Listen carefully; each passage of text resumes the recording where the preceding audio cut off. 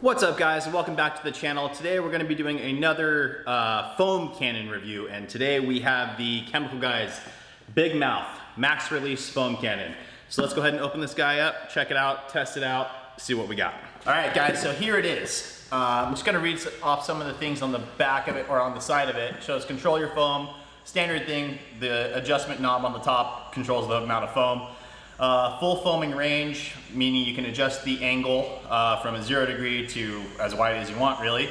It's got a big mouth, so it says extra wide 2.5 inch bottle, makes it really easy to fill your soap into the machine, or into the foam cannon. It says get foaming fast, just showing that it has a quick connection on it, so you're able to just get everything going. And then shoot thick thuds, blanket your ride in rich foaming suds and lubricate the surface to help prevent swirling and scratching. The rich lather gently encapsulates abrasive dirt and grime, so it just rolls off the surface for the gentlest yet cleanest wash ever. Now, some of the ratings on this thing, it does show a minimum PSI of 800, minimum GPM of 1.4, but it does show 2.0 recommended, and it has a standard quick connect. So let's open this up. Again, with same thing with this one, guys. I don't know if it has a 1.1 or a 1.25 millimeter orifice. So we'll test it, then we'll open it up and take a look at it. So let's go ahead and pop this guy open.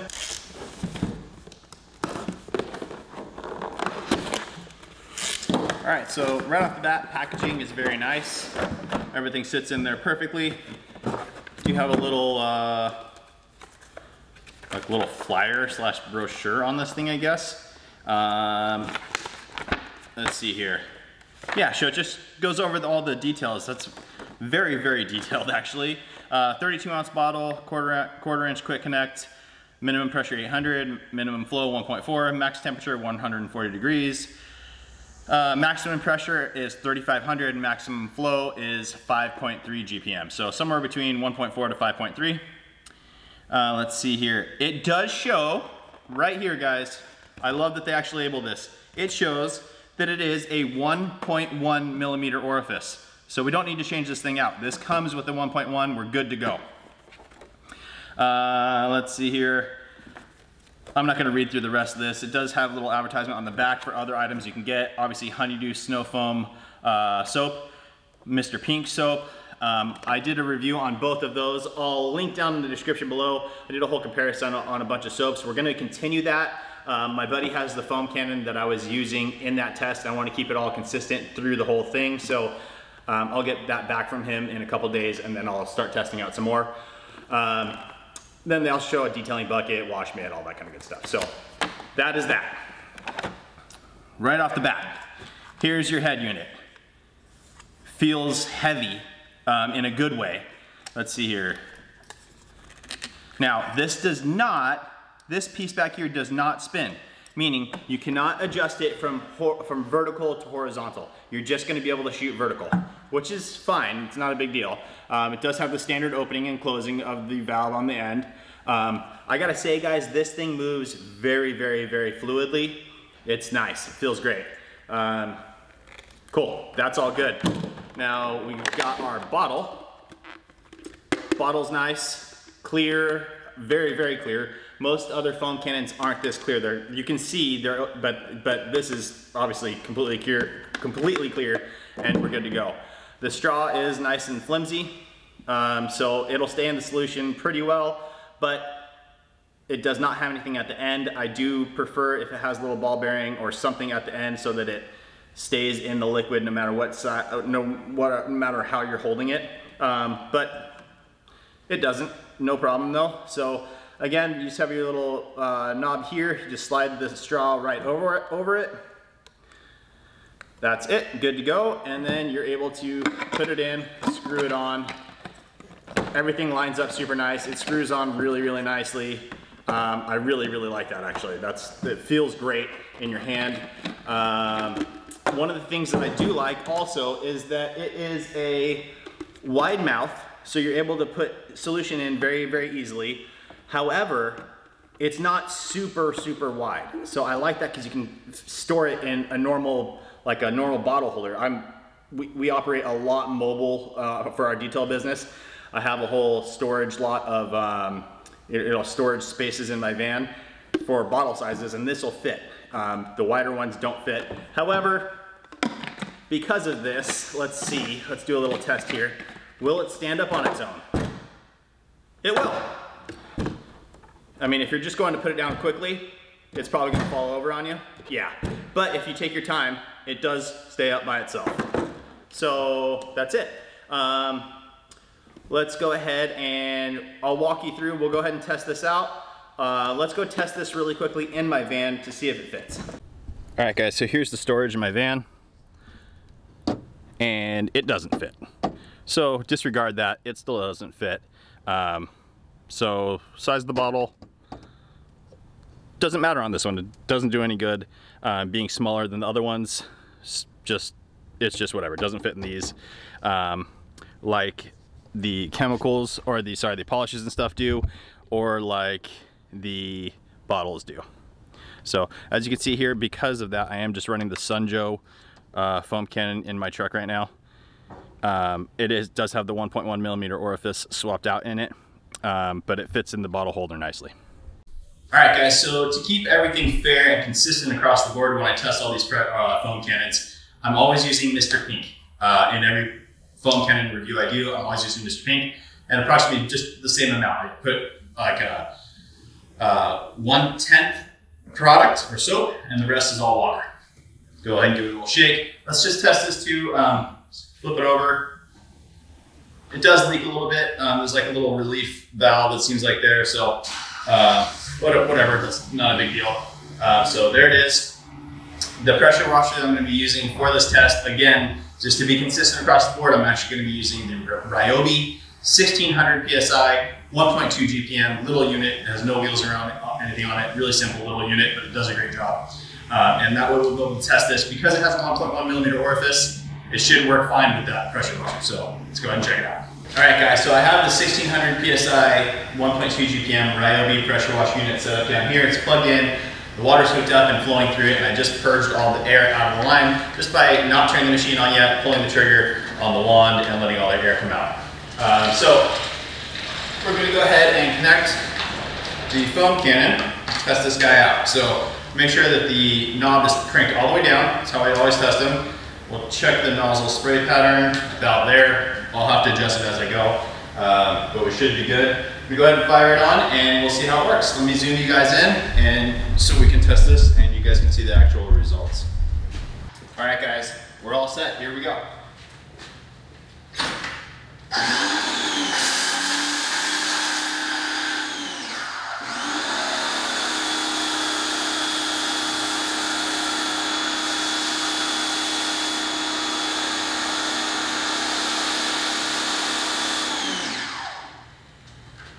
To be perfectly honest, it's a little waterier than I'd like. Just with the 1.1 millimeter orifice, typically it's a little bit thicker than that. Let's make sure this is all mixed up, everything's tightened down. Let's see.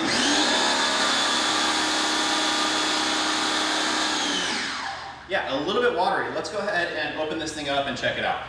Okay, guys, so we're gonna, I think it should be foaming better than that. Again, it's not bad. It's doing its job. It's just, it's not super thick. So what I'm going to do is we're going to go ahead and just take the top off first and foremost. Alrighty, so we're good there. Now what I'm going to do is I'm going to back off and take off the quick connect, and then we're going to pull out the orifice and look at it. I do have a 1.1 millimeter orifice here, so we're going to look at it and see if there's a difference in size.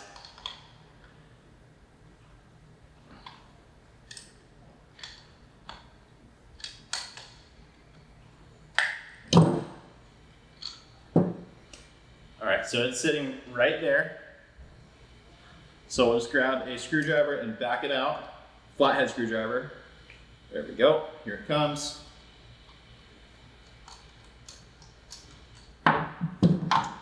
And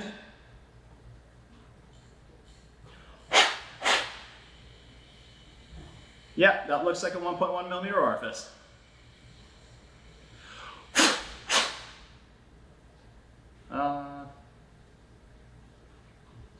Yeah, it does. I mean, it's hard to tell. The one on my left here, the aftermarket one that I have, looks a little bit smaller, but it's hard to kind of line them up equally and really get a good representation. So we will put the aftermarket one in and test it with that just to see if it makes a difference. So let me go ahead and line that up and put this one in.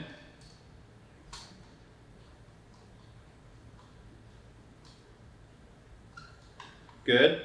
Okay, so we're good there. We're gonna go ahead and put the quick connect back on. And then we're gonna do something else with this one as well. We're gonna open up the nozzle portion and look at the foam, the mesh insert. And that's kind of the foam maker. So basically, let's see here. We gotta get this little pin out. You guys can see that little pin there. It's a little U-shaped one. We're just gonna get a screwdriver under it, pull it up. So we got the pin out. Now with that, we should be able to pop off the whole unit here, and we are left with this. So this should slide off now. Let me see here. There we go. And here is the mesh insert right here. So this sits here. Actually, it sits in the nozzle piece, sits there. This goes over the top, and then this goes over the top, the pin goes in, and that's how the foam cannon works. So this is it's a nice and thick one, and it's very dense. I don't know if it's picking it up on camera, but it should definitely be doing its job. I mean, I don't see any reason that this wouldn't work at all. So let's just go ahead and reassemble it, and we'll test it out now using that other orifice and see if that makes a difference at all. Let me just go ahead and put this thing back together. You do want to make sure that you're sliding everything. Oops. You got to line up some of the pieces. There we go. That's good. That sits all the way down to there. Put the pin back in. All the way down.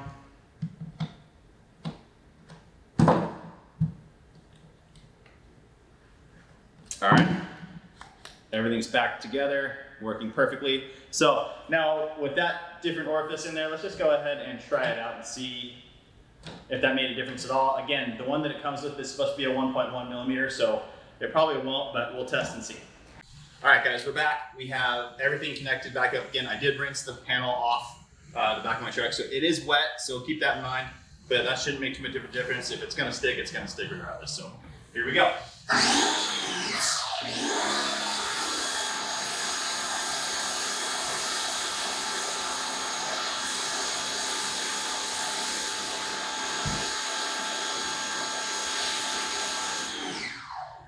All right, guys, I would say that's better.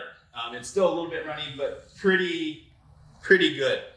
Just to see, I'm gonna add a little bit more soap, see if that makes a difference as well. The aftermarket 1.1 millimeter orifice that I put in definitely seems like it's a slight bit smaller than the one that they give you. So I don't know. I don't know. You know, I don't have a way of measuring that, but in my opinion, we are getting a little bit more foam. So I'm gonna go ahead and fill the bottle up a little bit more. Just put another squirt or so of soap in there, and then we'll test it again. All right, guys, so I added some more soap to it. Let me go ahead and rinse the panel off real quick, and then we'll test it again.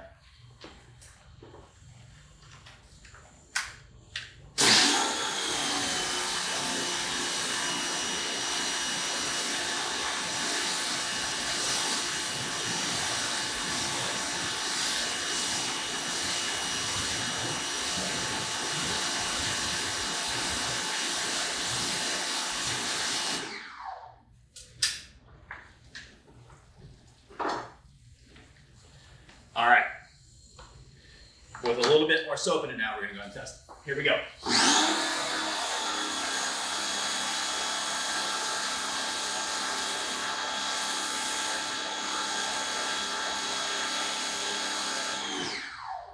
Okay, again, still a little bit runny, but I'm happy with that amount of foam. That's a good amount of foam. It's doing its job. It's sticking to the panel. It's running down, encapsulating all the dirt and stuff and washing it away, kind of loosening it up and pulling it away before you go to a contact wash, which will help reduce any scratching, marring, all that kind of good stuff. Just as a fun little option, I'm going to test this with some Adam's Mega Foam car wash soap. It's very expensive, but it foams like crazy. So just to get a comparison and test it out using that. So I'm gonna go rinse this off, we'll throw the Adams in there, and then we'll test it. Okay guys, so we've got it filled up with the Adams Mega Foam now. We'll go ahead and connect it back to the pressure washer wand, and let's test it with the Mega Foam.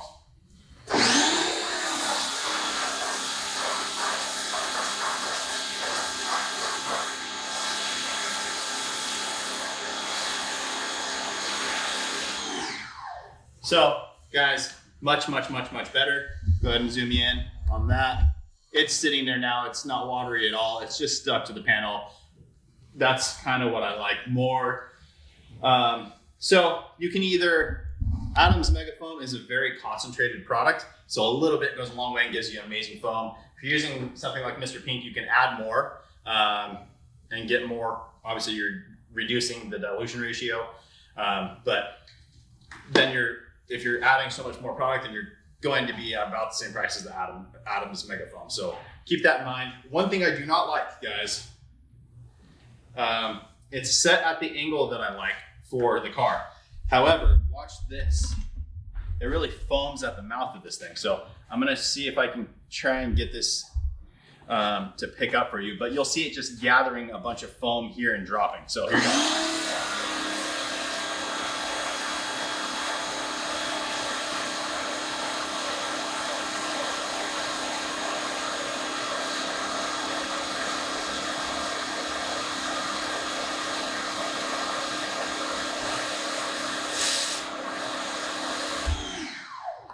So I do not like that.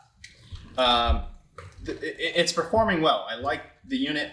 It's just the head for some reason it's almost like it's set back a little bit too far and it's catching foam as it's coming out at the bottom, and it's just a waste. And plus, as you're working, you don't want to be dropping a bunch of foam just all over the floor around the car. It's ineffective and inefficient. So that's one little thing that I have to note on this. Otherwise, it's a good unit. Price-wise, let me go check for you guys. Okay, so I just checked my computer on chemicalguys.com as well as on amazon.com. That foam cannon, the Big Mouth Max Release Foam Cannon from Chemical Guys, retails for $89.99. So with that in mind, no, I wouldn't. I hope this helps you guys. If you have it already, it is a good unit, it works well.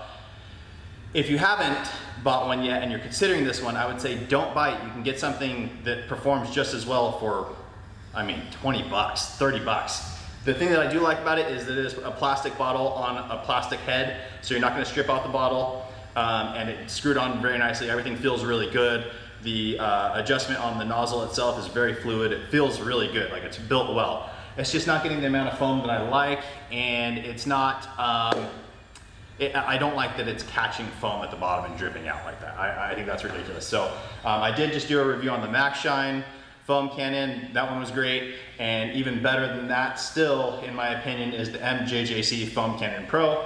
I'll link those both down in the description below for you guys. Also, along with a cheap version that you do want to switch out the orifice to, so I'll put a link to that right under that one. The only problem with that one is that it is a brass head on a plastic bottle, so you can strip out the threads because it's brass going on the plastic. But with that being said, that one does have a little ball bearing type weight at the bottom of the straw, so that's nice. The MJJC Foam Cannon Pro has all of those things. It has the ball bearing weight, it has the wide mouth opening. It comes with both a 1.25 and a 1.1 millimeter orifice that produce a ton of foam, especially the 1.1 if you're using an electric pressure washer. It also has an adjustment so you can shoot horizontally and vertically. It's an amazing foam cannon. So that's it, guys. At that price, 90 bucks, I wouldn't recommend it. I like it a lot. It's just at 90 bucks, it's too much. 40 bucks, 50 bucks, I'm okay with. 90 is too much. Anyways, guys, I hope that helps you. Please like the video, make sure you subscribe, make sure you turn on those notifications so you don't miss any videos coming up. We're gonna be doing more soap tests coming up here soon. And yeah, that's it, guys. Hope you have a good rest of your day, and we'll see you on the next one.